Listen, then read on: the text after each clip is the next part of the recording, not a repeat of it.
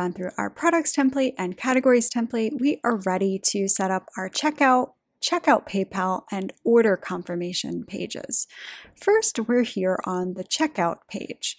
Now, because we started with a template, our checkout form was already available on the site. But if you're not starting from a template or you need to add in the form, simply come on over to the Add Elements button, the little plus sign, and go ahead and drag in the checkout form. Now, you could also add in additional information if needed. For example, if you needed additional customer information, you would pull that in here and drop that below. So here you would just put in the additional information that you needed and come on over to the additional settings here if you needed some different things. For instance, if you needed this to be a first name, you could then go ahead and make that adjustment. And don't forget to change the text area, enter first name.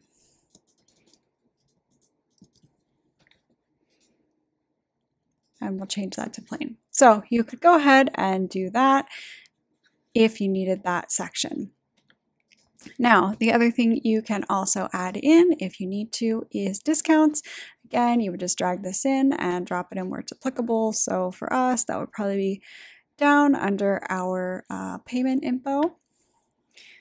So we'll go ahead and put that there. If there's a discount code, this will let the customer apply that. So make those adjustments as needed. Now, the remainder of the form you need to be filling out as applicable. Again, this has a PayPal button. If you're not accepting PayPal, you can go ahead and delete that. So you would just do that by hitting delete. If you'd like to make adjustments to the styling, you can see that over here under PayPal settings, where you can adjust the color back to the standard gold.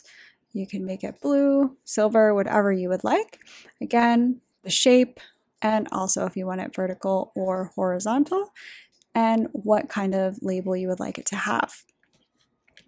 You can also do the same for the web payment, although this is much more limited styling, but go ahead and make the adjustments as you would like.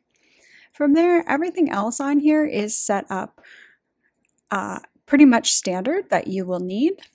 Now again, you probably don't need shipping address or shipping method if you're only selling digital products. So to adjust that, make sure you come back out to the top level of checkout form and just make sure you put no shipping if none of your items require shipping. If you have a mixed store, you'll want to be sure that you do have shipping enabled. Be sure that you're also checking your error state so that you're properly informing your customers according to what your store is selling. Once you've gone through everything here, make sure that you're adjusting your content appropriately and putting the correct navigation and footers on. After you've set up the main checkout page, you'd want to do the same thing on the PayPal checkout page if it's applicable, if you're accepting PayPal. After you have your checkout pages done, you are ready to move on to your order confirmation page. Here, aside from our styling, copy, and our navigation and footer, we need to take a look at the main order confirmation container. As we did with the order pages, you can go ahead and add in this container if you don't already have it, and also add in the different boxes by hitting the plus sign. You'll also want to pay attention to this downloads box, which you can add in if you have digital downloads. You can just drag that straight in